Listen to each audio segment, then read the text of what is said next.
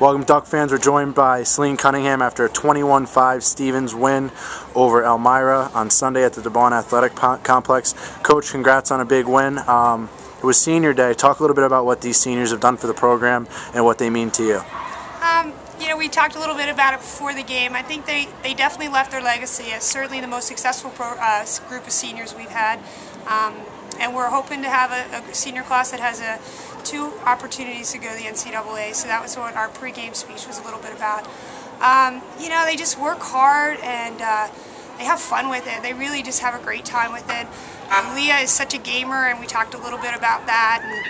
And Pam is she's a great leader this year. And Christine, obviously, you watch her play, and she leads on the field, and she's just so graceful out there. And Kate came up big today. It was great to see her play. And Claire just is just the best teammate on that team, and she really she exemplifies what we want out of a teammate. And so it's going to be a tough class to replace. I'll not think about that for a while, but I'll miss them. Coach, you're 4-0 in the conference, kind of heading down the stretch run here. What do you guys have to do the rest of the way to, I guess, position yourselves well for the postseason?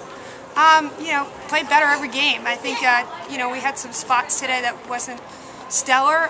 We need to fix that. We need to adjust it. But I was really happy with our Ithaca win yesterday. I think that's a great team, and to come out on top was a good win. And hopefully we'll be playing at home in the E8 tournament, and I think we like playing at home. So you just got to keep on getting better, keep on working hard. We have Hardwick on Wednesday, and then back-to-back Naz and St. John Fisher, which is a tough weekend, and preparing ourselves on those back-to-back weekends, because that's hopefully what we'll see in the NCAAs.